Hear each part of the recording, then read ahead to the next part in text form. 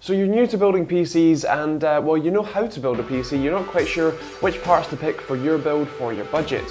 Hopefully this video will help you with that and kind of work out what the best option is for your price range and all that sort of stuff, and help decide between very controversial topics.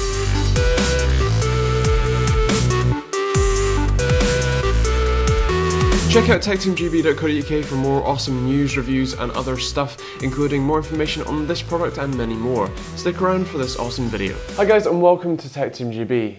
Now I'm going to start off with a very clear point that a lot of people might already know about, and that is a tool called PCPartPicker.co.uk or .com. It's a website that allows you to list all of the parts that you're going to have in your system, including stuff like operating system, monitor and all the other peripherals, but also all the internal options, and it has pricing and availability of them listed on the site. So if you want to use that, and also you can share that list with people so that they can suggest things, and it will tell you if everything is compatible. So if it says that it's compatible, the PC will work, although obviously it doesn't take into account certain nuances of compatibility. But anyway, it's a really great tool, and I'll leave a link to both the general website and also the list that I end up coming up with in this video in the description down below. If you're looking for advice on specific components, you can use this menu to click the annotation and basically go to the place in the video that resides. So I'll leave this for a few more seconds while you take your pick, otherwise we'll jump into the first bits.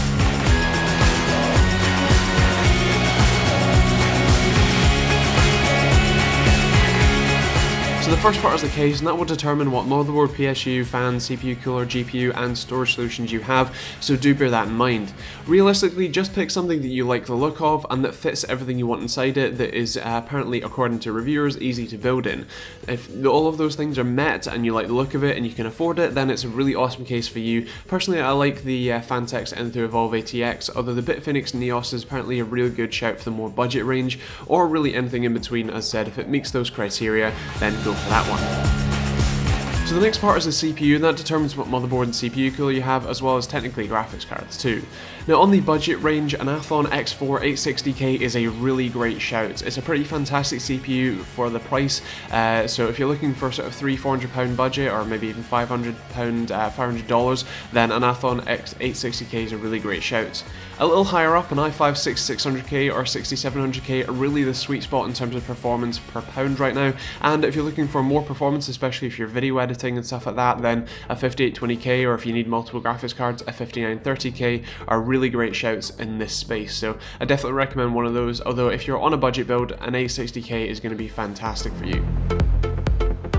In terms of motherboards, that will obviously determine what storage, I/O and GPUs you have, and realistically anything in the top three sort of vendors, so Asus, Gigabyte and MSI, possibly ASRock as well, are really fantastic. They're all going to work fine, so just pick the one that's right for your CPU. So if you've got an 860K, it will be an FM2+, if you've got a 6700K, it will be a Z170 board, and realistically just look at the the 3 or 4 different boards at that price point and pick the one that's the best reviewed, that you like the look of the most with the best features.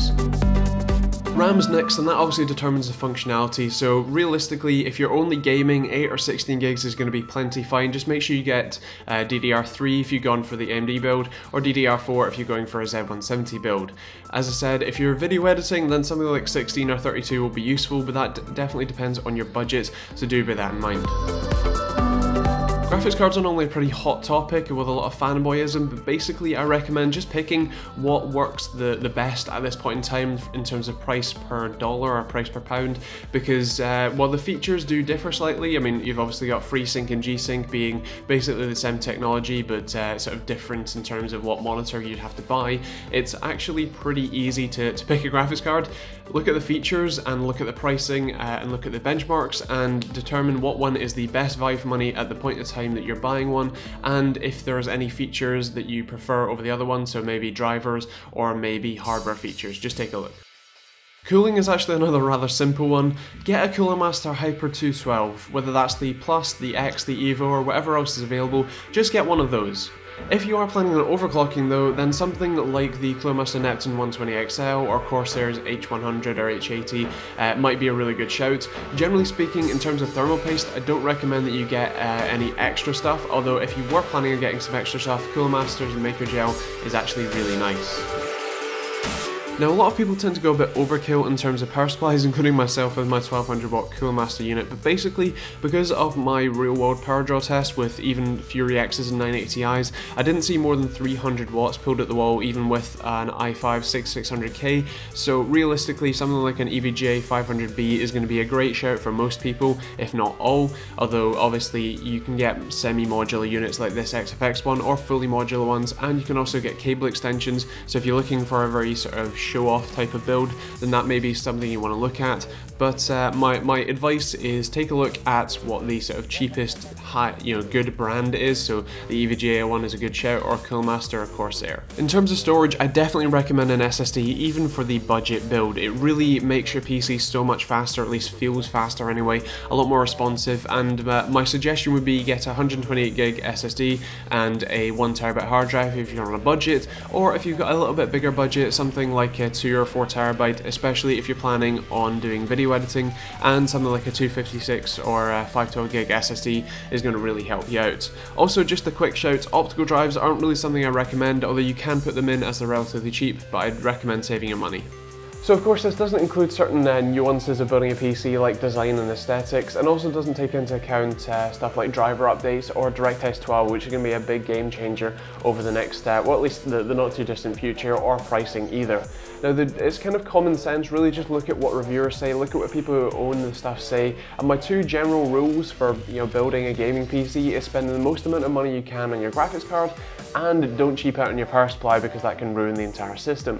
Other than that, if you are building a new PC and you're looking for advice, feel free to leave the spec list or the PC part picker link in the description or the comments down below, and hopefully myself and other people who are more knowledgeable on the topic can help you out and guide you to, at least guide you to the right parts, and then hopefully maybe help you build the PC. So as I said, feel free to leave that in the comments down below. So that's pretty much it. I hope you enjoyed the video and found it useful. If you did, feel free to let me know how it helped in the comments down below. If there's something I missed, or if there's something that you feel wasn't correct, as say, then feel free to leave that in the comments down below as well, and I may make a revised video in the future with if you guys leave enough sort of improvements in the comments down below as well. And also, real quick before you go, if PC Part Picker recommends that you buy something from Amazon, or if you're buying anything else from Amazon, it'd be awesome if you use my affiliate link for that. It really does help me out. I'm not asking you to spend any more money, just clicking something before you buy something that you're already going to buy, and it genuinely is helping me keep the lights on and stuff. So yeah, thank you for that. And yeah, I guess that's kind of it. Don't forget to subscribe if you haven't already, and yeah, we'll see you on the next video.